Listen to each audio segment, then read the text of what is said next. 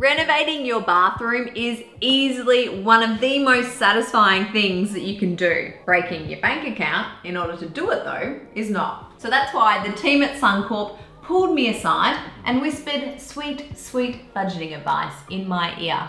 Their challenge to me to transform my bathroom on a budget to make a big change for less. Well, Suncorp, I accepted that challenge and now I'm going to show you guys how I did it.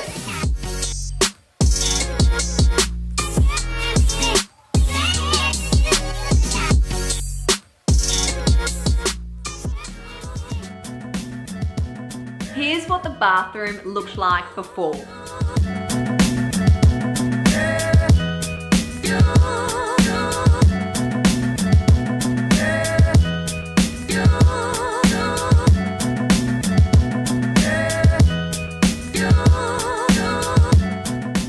Here's what the bathroom looks like now.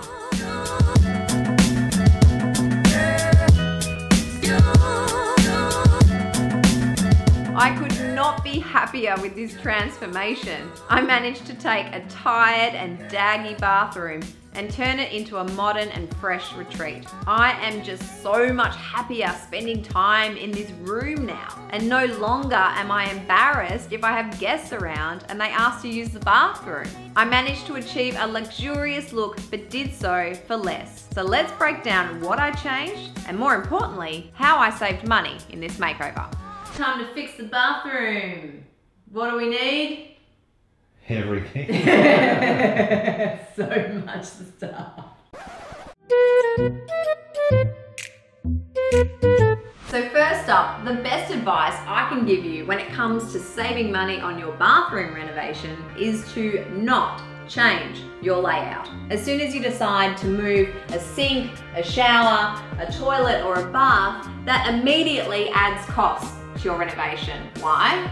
Well, if you do those things, you're also going to have to arrange new plumbing, re-waterproofing, and retiling of surfaces.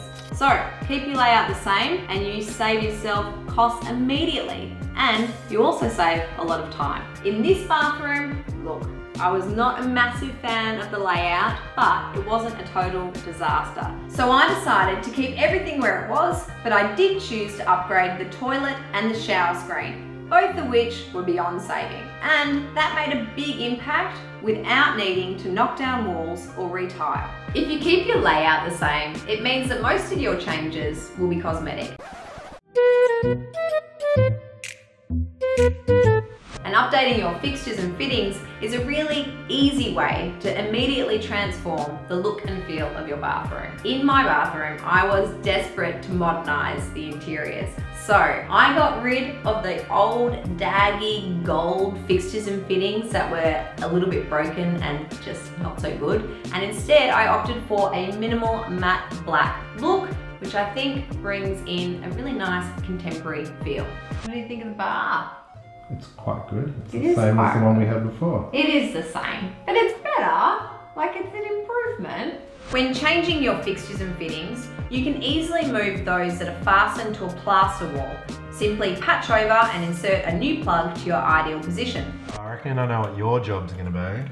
Spack filling. You love spack filling. I love spack filling. It's like your favourite pastime. I'm like the spack filling queen. Yeah, I reckon. This is a great option when adding towel rails, hooks or holders. But remember, to keep your costs down, don't try to move any fixtures that are already positioned in wet areas like the bath, shower or sink, as changing their position is a lot harder and more expensive. Oh, it's like a little smiley face. Yeah, but it's a mouldy, gross smiley face. Yeah. We need to talk about tiles, because after all, tiles are a pretty important part of your bathroom, and the colour, texture and pattern of your tile will have a really big impact as to the overall aesthetic of your room. If you're like me and you don't like the look of your current tiles, but you also don't want the hassle and cost of relaying and buying new ones, then don't retile, repaint. It really is the quickest and easiest way to get new tiles without actually getting new tiles. New floor. Look at it. That's the last that you're gonna see of it. Got the last bit. Last patch. If you decide to paint your tiles, then not all paint is the same. So make sure you do your research and ensure that you use a paint that is designed to cover tile surfaces. The colour you choose to paint your new tiles is totally up to you. For my bathroom makeover, I opted for a cool, fresh white to update the bath and shower tiles, and this was able to cover up a pretty outdated floral motif that I was not vibing at all. And for the floors, I chose to paint these a really light, cool grey to lighten the interiors overall and help create a feeling of space. The cost to repaint my tiles was $70 for the wall tile paint, $80 for the floor tile paint, $60 for a good primer, $70 for a gloss clear coat, and about $25 for cleaning and painting equipment. That's a total of $305 to transform all of the tiles in my bathroom. If I had bought new tiles and laid them for a similar space, it would have cost me thousands. That's a pretty good saving, if you ask me. What's happening down there? The age-old dilemma of do I go a dark or light floor for my bathroom? Originally, we were thinking of turning this into a charcoal cabinet, but now I'm not entirely sure if I want to go light or dark on the floor. And if I go dark on the floor, I probably won't keep that the same colour because I think that's a bit much. I think I'm gonna have to mock this up on the computer. Whilst I would have loved a new bathroom vanity, there wasn't really anything wrong with the one that I had. So instead of spending money on a new vanity, try updating what you've already got. Choose a colour that works well with your design theme, and then replace your door handles with modern pulls to complete the look. For me, I opted for a dark, moody charcoal because I wanted a colour that really leveled out the balance in here. There's a lot of white and I wanted something to match my matte black fixtures and fittings. I also managed to find matte black pulls to match.